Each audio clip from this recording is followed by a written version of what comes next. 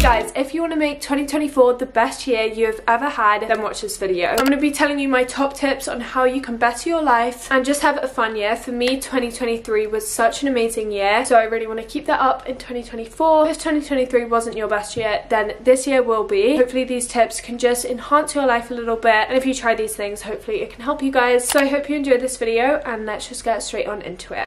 Number one is to not waste your time with people who don't make you feel the best. If you have some friends that just don't have your best interest at heart, and people that you've just kind of like grown out of the friendship or anything like that, just don't surround yourself with people that don't make you feel the best. Because honestly, what's the point of that? We have one life, so just live it with people you have fun with and that you just love being around, because there's no point in being with people you don't want to be with. Just don't put yourself through that. There's literally zero point. It doesn't help you in the long run or anyone else. So number two is to keep yourself busy. I find that if I'm not doing things, I can just get a bit bored and just be down if I'm not actually keeping myself busy. Like, go outside, like do things with your day, otherwise you're just going to be bored, and there's no point spending another year doing the same thing you were doing last year. So you gotta level up your life, you know, find new friends, try new things, just keep yourself busy. I promise you'll feel so much better at the end of the day when you sit in your bed and you think, I've had a great day doing things. Number three is to make monthly photo albums. You could just make these photo albums on your phone, and then you can look back at them at the end of the month and just kind of reflect on your month. Or you could even go a step further and make a scrapbook of every month. I've done this for a Christmas present for Sadie, and I also did it of my summer. I made a huge summer scrapbook, and it's honestly so nice, and it's such a fun like thing to do, because you can cut out all the pictures, watch some Netflix, stick it all in, make it all cute. It makes me feel like a kid again, because I can just be creative, draw some stuff, like doodle, you know, it's really fun. So I recommend doing that if you have the time, and it just makes you feel more positive about the next months when you look back and you realize how fun your month was. So yeah, that is a great tip. Number four is to declutter your room. You could even like switch up your room a bit, change where things are, just make it feel like a fresh start. New year, new space. Not only can you clean your room, but you can also clean your devices. For example, my laptop was really cluttered with loads of images I didn't need, files and things like that. So if you just have a day, not even a day, it takes like 10 minutes,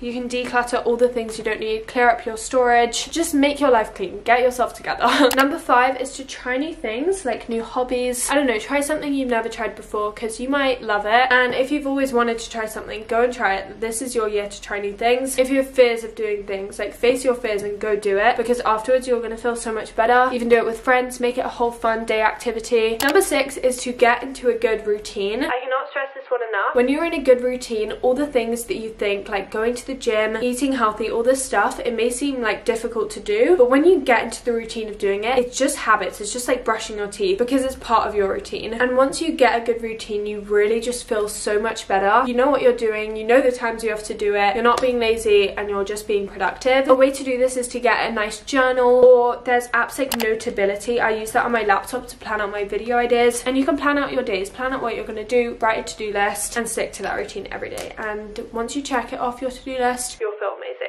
Number seven is to make a vision board. Set New Year's resolutions that are realistic and achievable. This video is probably going to be posted after New Year's, but it's better late than never to make resolutions. Like, don't set resolutions that are just so out of reach, because there's literally no point if you're not going to achieve them, and then you're just going to feel guilty about not achieving them, and then you're just going to quit and just give up. So a vision board can be a great way, even on your laptop. Every time you open it, you see a vision board of what you want your life to look like, and then that can just be kind of your motivation and inspiration. Number eight, stop the endless scrolling on TikTok or Instagram or any social media. You're literally lying if you say you haven't scrolled on TikTok for hours on end. You just start scrolling, and then you see that like 2 hours have gone by, and you're like, what happened to that 2 hours? And in that 2 hours you could have been doing something a lot more productive. So yeah, a little tip is just to spend less time on your phone. Go out, like enjoy the year, and don't waste half of it on your phone. There's a whole world outside of your phone screen, so go and live it. Obviously you can go on your phone, but just try go on it less. This is definitely one I'm going to try and do, because I feel like I'm on my phone too much. Maybe you could set a time, like just in the morning you go on it, and then maybe before you go to bed, but try stay off it in the day, or like when you're socializing with people, because the worst thing is if you're on your phone at like a restaurant and I don't know, someone's trying to speak to you and you're just on your phone, you know, it's just not the way to go.